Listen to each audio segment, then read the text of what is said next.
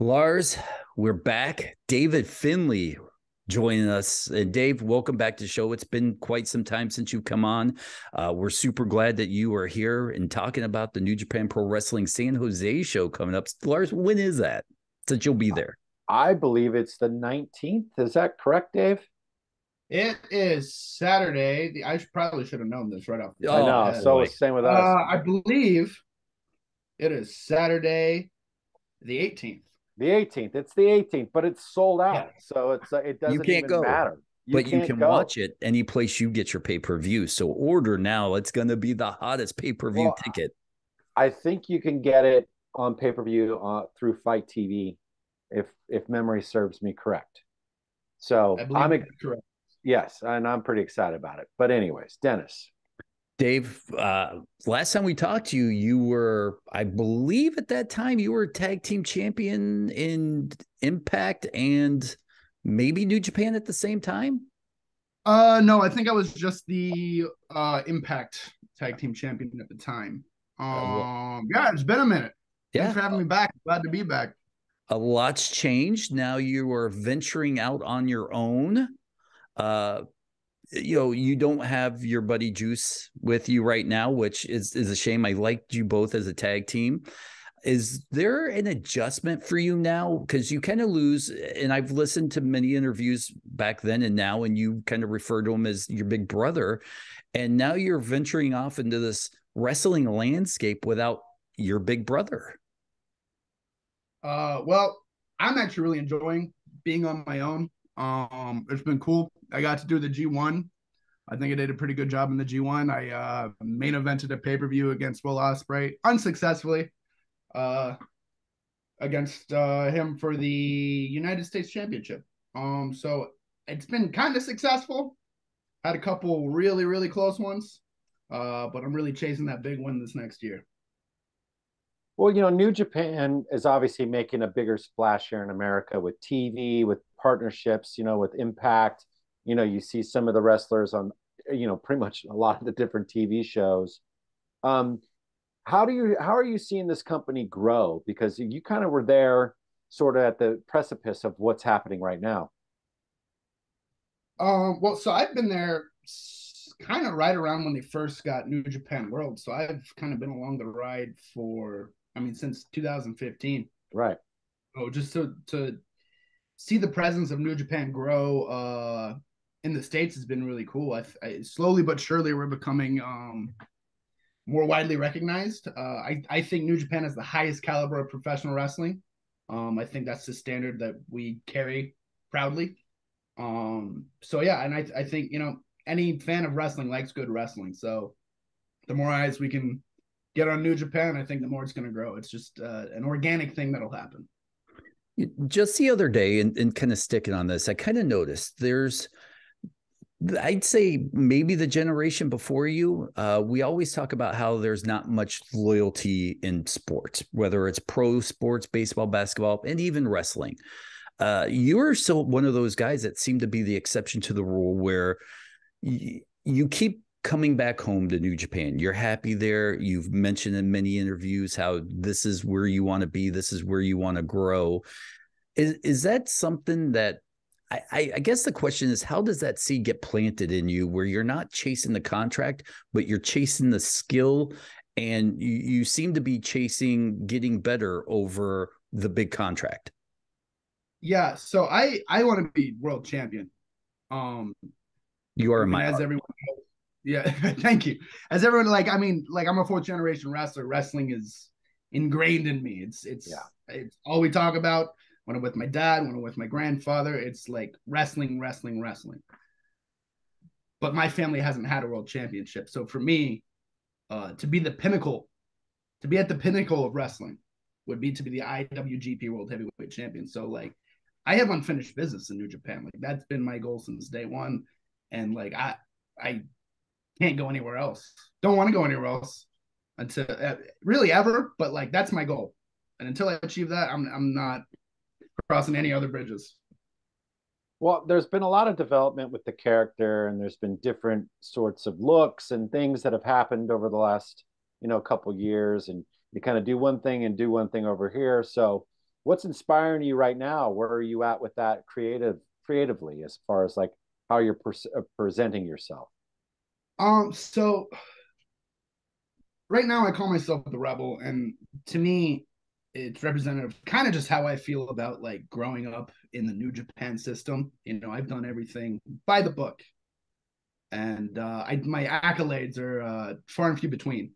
And so for me, it's like, no, I got to do things my way. I got to do things as a Finlay, not as a New Japan young boy, not as a New Japan wrestler, but I got to do things as a Finlay. I got to do things my way.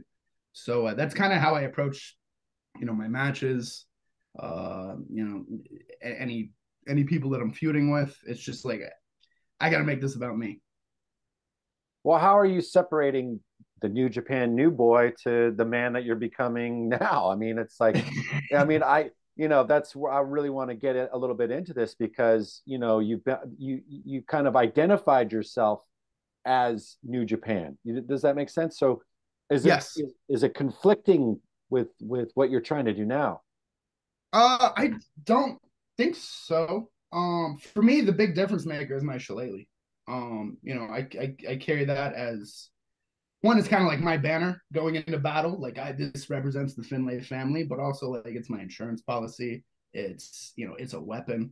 In Irish culture, this is like, once you have your shillelagh, you're a man. This is your rite of passage. But its number one intention is as a weapon. So to me, and time will tell, but to me, the shillelagh is the difference maker. Well, and you know what? I just want to say that your father hit me in the head with the shillelagh once in Madison, Wisconsin. So really, yes, and it fucking hurt, bro. Yeah, my little brother used to chase me around the house with. My dad had like 5 or 7 or 8 of them laying around all over the place. So like my little brother is 10 years younger than me, would like chase me around the house with these things, just winging them at me. So I know how they feel. Well, your dad was always very gracious with me, and but he hit me right there. Oh my God, it hurt for days. I digress. This, at least for me, following you, this might seem like the first time you've really leaned into your Irish heritage in a wrestling gimmick. I know there's a lot of guys that go out there and work really hard to separate themselves from their parents' legacy.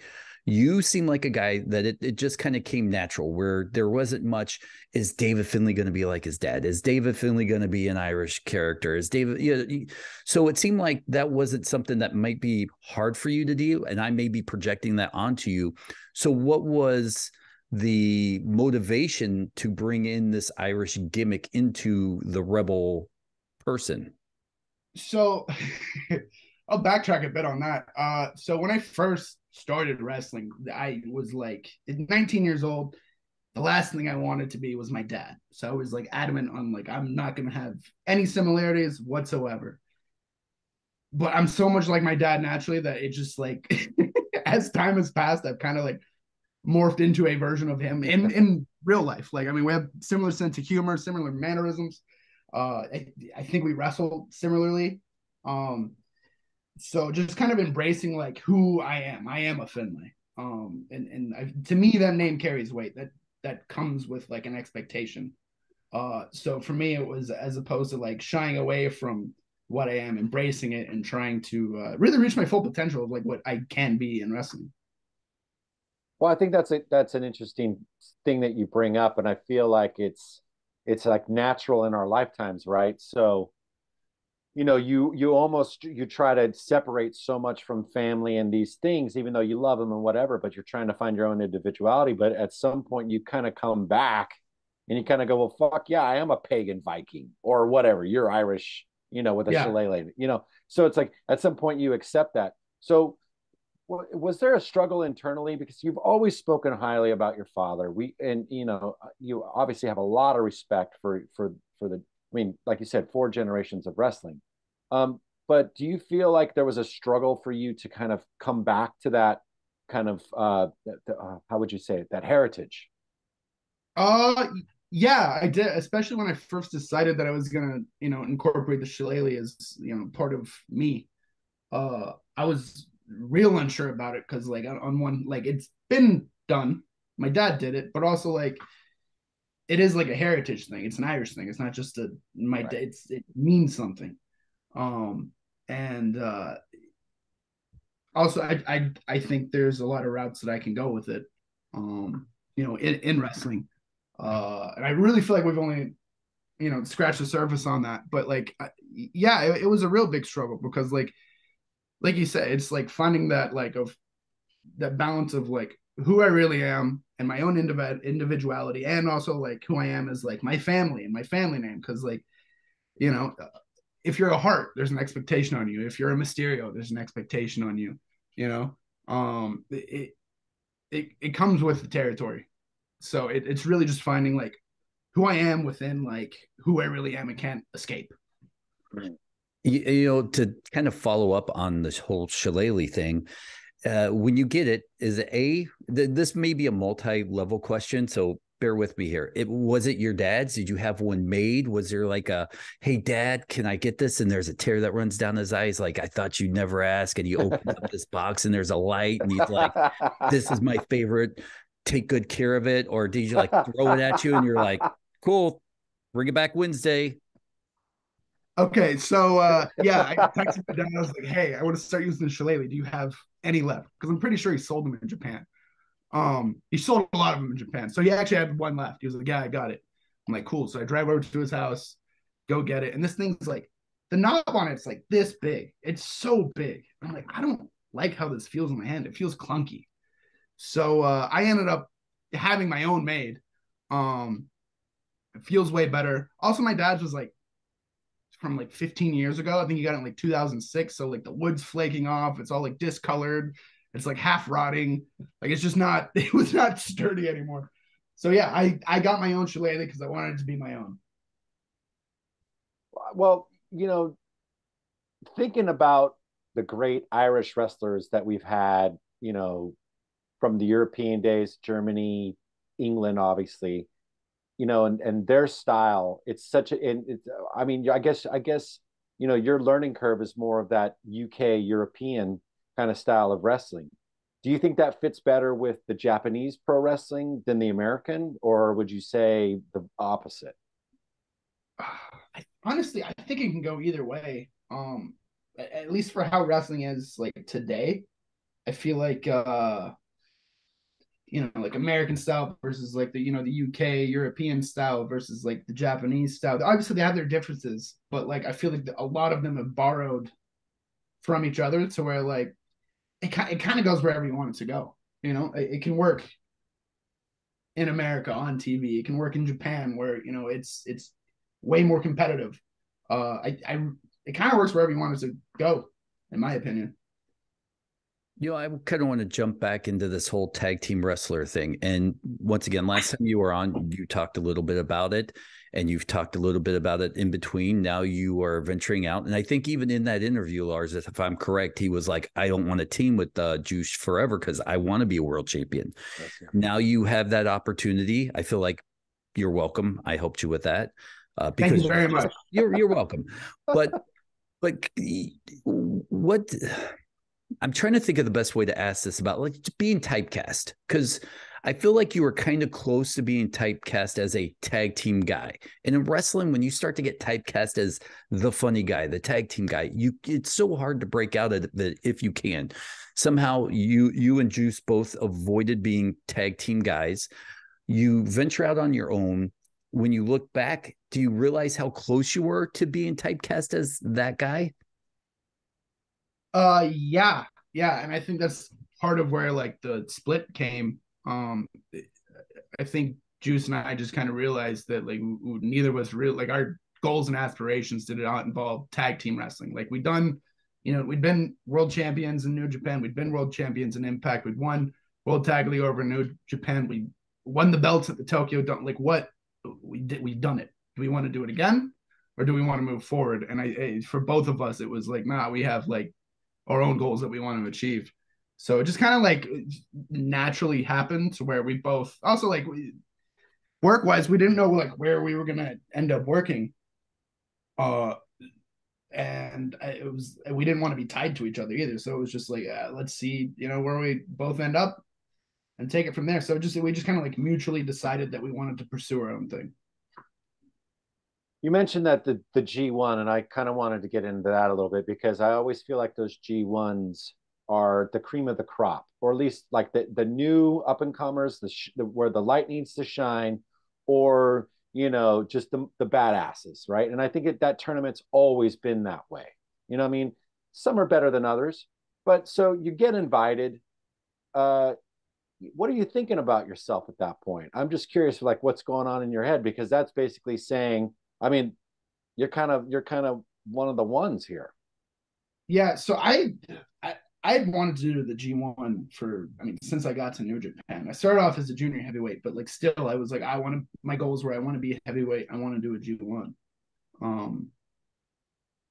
And it took me 7 years to finally get in the G1. Part of that was, pandemic and, travel issues and visa issues and like injury. So like it was snake bit for a while. So for me to finally get to the point where like, all right, I'm in this thing, it's go time. Because I feel like in New Japan, you don't really have the respect of the fans because you haven't been able to prove yourself as a pro wrestler until you've been in the G1, right? Because I really think that's where, you get thrown into the deep end and it's sink or swim. So to finally be able to like put the work in to be like, no, I'm as good as I believe I am. I can do this. I'm one of the best wrestlers in the world. To finally be able to like put that into action and show that I can do it felt really good to me.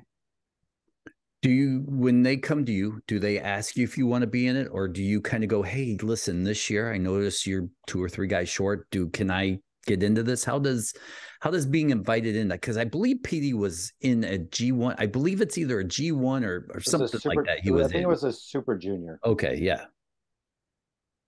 So for me, we were talking about like just the future moving forward with what we're gonna do, just with work, and they brought it up at the same time that I brought it up. Like they were like, we're gonna put you in the G1, and I was going like, hey, I really need to be in the G1. So it was just a mutual agreement of like, all right, yeah, this is where we both want to go with this. So yeah, I was really happy. I'd been training for it for a long time. I was a little sad that it was a smaller like block system. There was 4 blocks this year, so it was only 6 singles matches. Usually it's 2 blocks, you get like 9 or 10 singles matches. So like I really wanted to get thrown into the deep waters, but it was a special G1. They switched up the system. So I think I honestly I don't know, but I would assume this next year is going to be back to the regular one. So I'll really like to put in those 9 hard singles matches and showcase what I can do even more. Well, as a wrestler and as a foreign wrestler in Japan, I mean, I've always been sort of curious on how you go about lobbying for yourself in that, because obviously there's a language barrier, there's all kinds of barriers there, and if you go to Japan, that the cab drivers don't speak English. It's not really like a language that's really known by a lot of the Japanese people. And I mean, we're fortunate enough when we go over there, you get a translator. I'm sure that they have that there too. But I mean, is there a way? How long did it take for you to kind of understand how to communicate what your needs and wants were without looking like, looking stupid? I guess, for lack of a better term. I mean, I think to some extent, I probably still look a little bit stupid.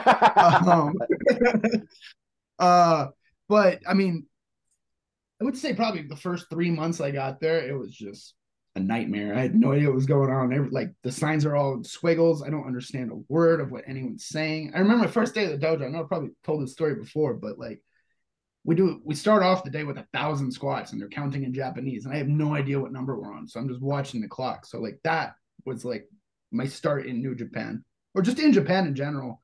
And eventually just like with being immersed in the culture, in the language, like I figured out how to survive. Like I knew numbers. I knew what my number was at like truck stops. So I didn't have to ask anybody anymore. Like I could ask for like the basic things that, I would need. Now I'm at a point where like I can enjoy my life in Japan and I don't have any issues because I know, I'm a creature of habit. So I go to the same spots. I order the same things. I know what I want. So like now it's no issue, but it took like a good 3 months before I was like, okay, I can kind of navigate this place.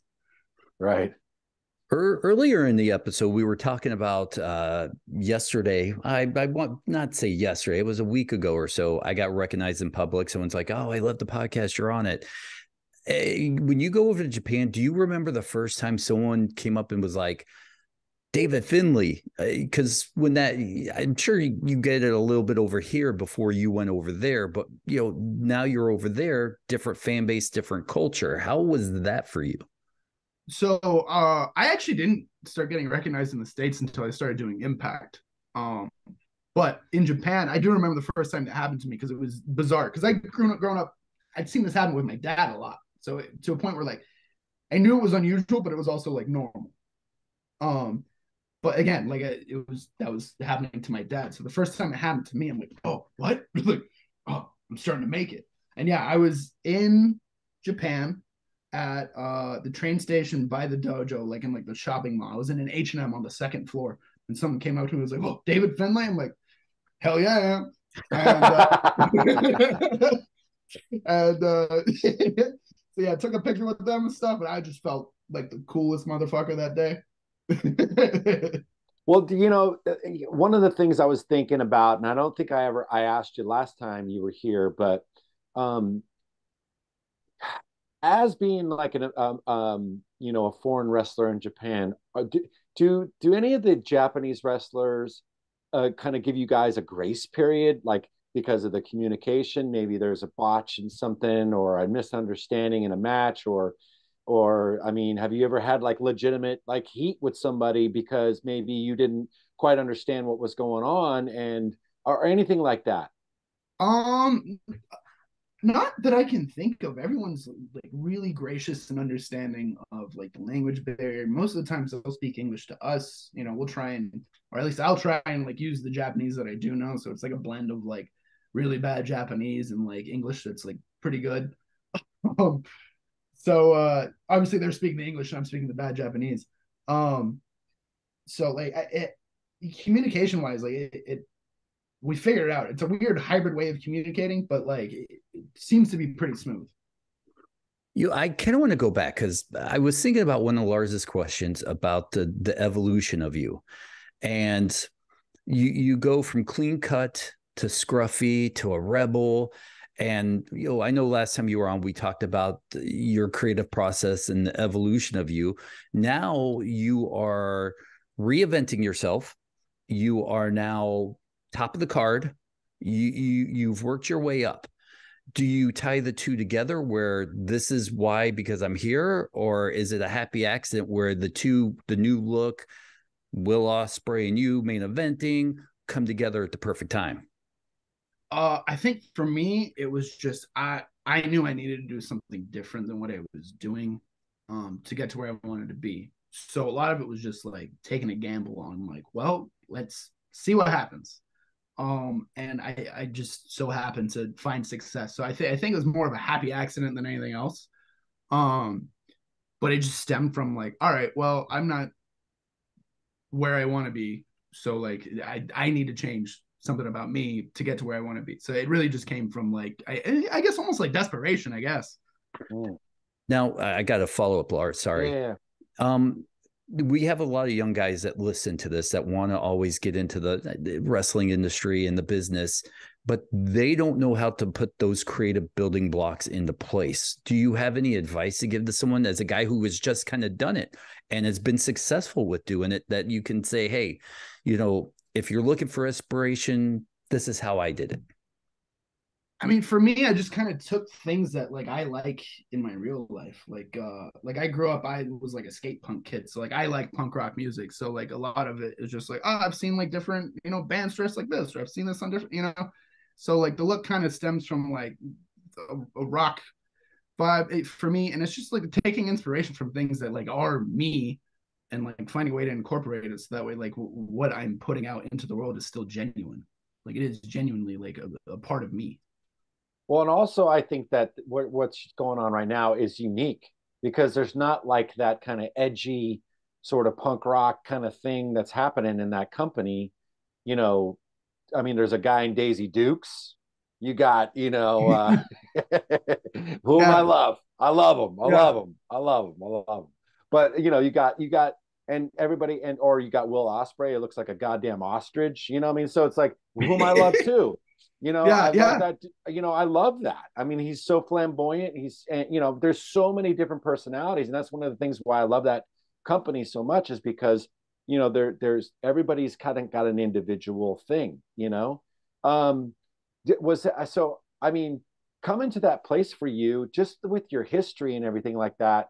You know, and now that you've kind of found this groove, it's like, where does it go from here? Like, do you take it that much more extreme? I mean, you know, are we going to see you with Great Muda paint on it at some point? Just like fucking upside down crosses like King Diamonds and some shit? Well, I have no plans of Great Muda paint. I don't think I could pull it off quite as awesome as he could.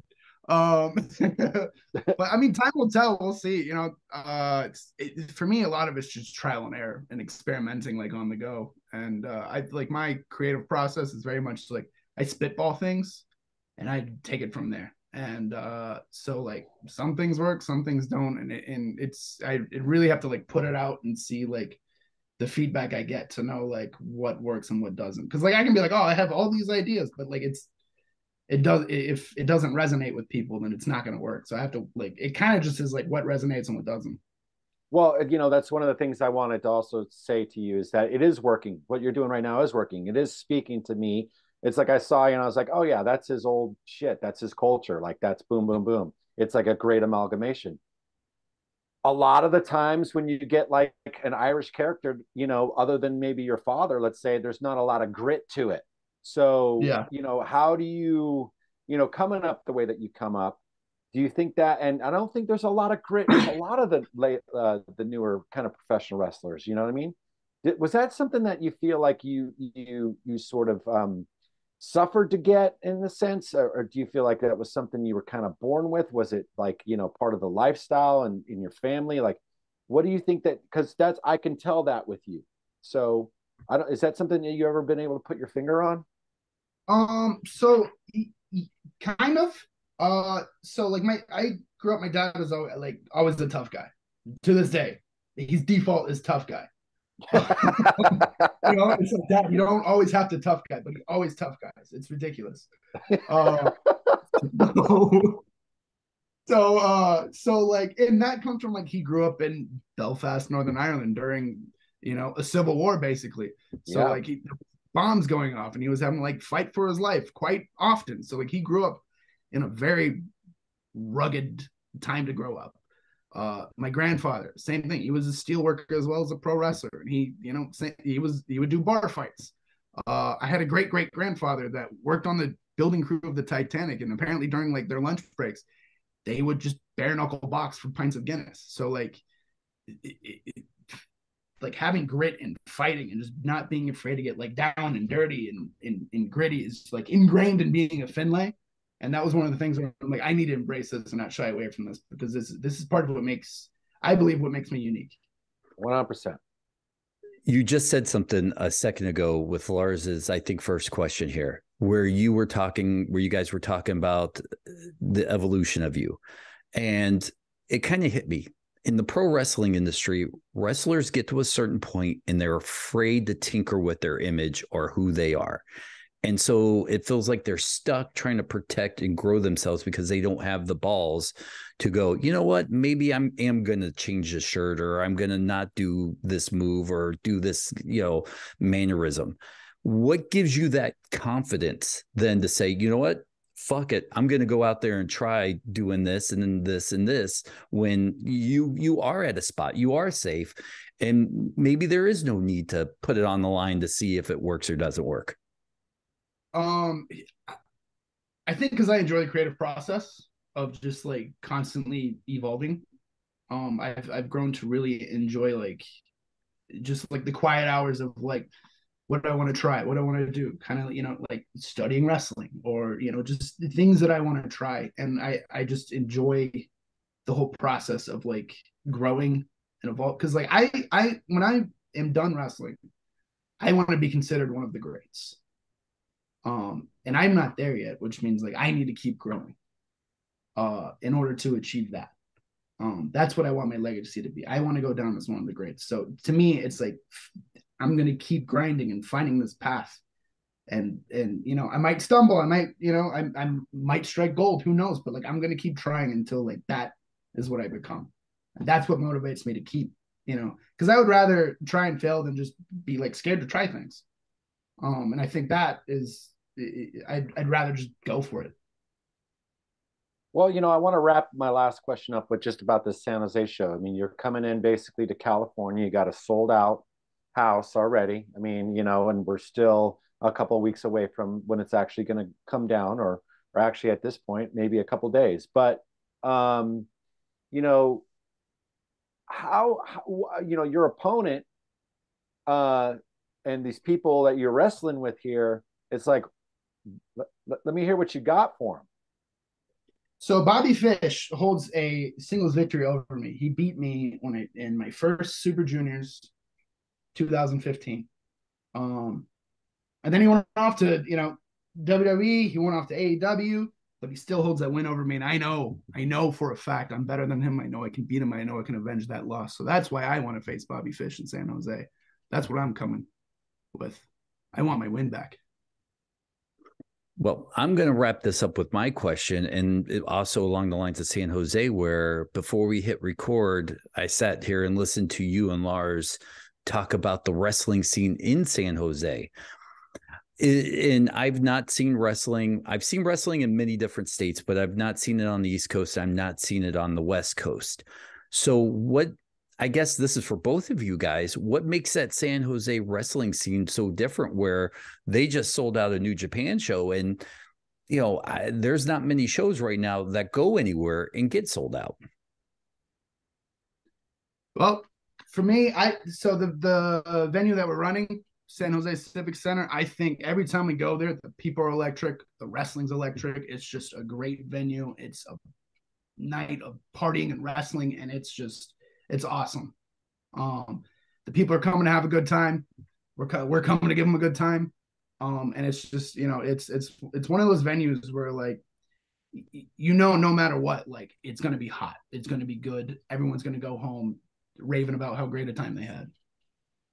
And I would say, you know, there's such a deep history and culture of professional wrestling in that area, because you got to remember, San Jose never really had a professional sports team until the San Jose Earthquakes, and even then they went away a few times. My point is that the one thing that was consistent is you had wrestling in that place. You know, I can't even, I saw Polynesian Pacific Championship Wrestling in that building. Of course, you had the big time wrestling that used to come up and run that building. You had AAA would run that building. So I mean, I feel like, and also, you know, California, and especially in that area, it's very multicultural. So you get, and it's also very smart. And I think California in on the indies and in this area, there's a lot of smarter fans. There's a, you know, and you also have a big Japanese population. So I feel like culturally, as far as pro wrestling goes, you know, it's actually a really good place. It's actually probably better than a San Francisco. You know what I mean? It's probably better than a Los Angeles in a lot of ways, just because of the type of people that will come. Because it'll be a melting pot of different people from different kind of places with different cultures and stuff like that. And I think that's why it works there, because wrestling, I think, is synonymous with all cultures. I agree completely. Dave, where can people find you, my friend? You can find me on Twitter at @DavidFinlay. You can find me on Instagram at Super Dave, and that's the only places I really am. Or you can watch me on New Japan World, like all the time. Well, for everybody watching, the show's over. We're going to say our goodbyes off the air. David Finlay, maybe you'll become a 3-time guest here soon. We're glad to have you back. Let's not wait a year and a half to get you back on. Let's do a little bit sooner, my friend. All right. Please, yes. Thank you for having me. All right, guys. Wrestling Perspective. Follow, do all that stuff. Watch. Thank you. Have a good night, everybody.